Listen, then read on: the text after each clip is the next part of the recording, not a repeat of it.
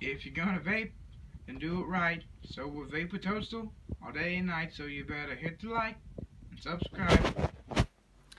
Hello and welcome back to Vaping with Toadstool. And tonight I am vaping on Tasty Puff, and this one is called Hula Horror, and each bottle from the zombie line has a zombie on the side. This one is a zombie hula girl. This one is tropical, breezy, and airy, and it's really smooth.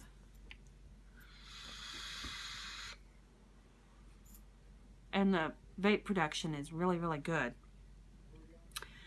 They have other flavors. There's monkey nuts, there's Kill Bill, and it's a root beer flavor. There's also a I can't think of all of them right now. There's also some in a line called the Venom line. And blood orange gives me a really bad, hurtful throat hit.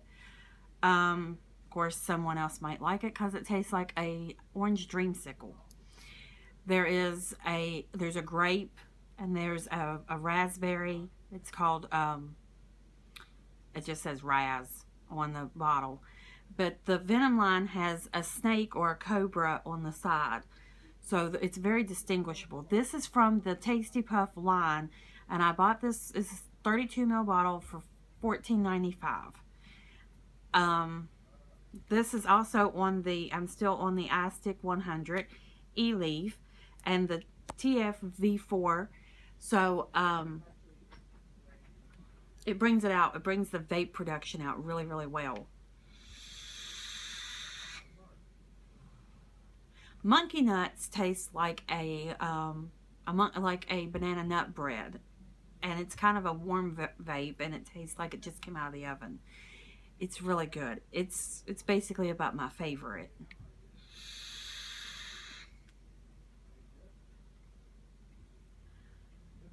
And remember, the TFV4 and the mod came from Vape & W, so a shout out to the Vape & W guys. Because they're really good.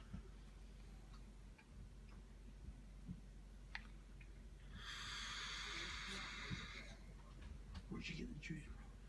I got the bottle of juice I got from Tasty Puff online, and it's Tasty Puff ejuice.com, and they're really good. They're pretty good on their shipping. But I guess I'll have to show you more on a different video.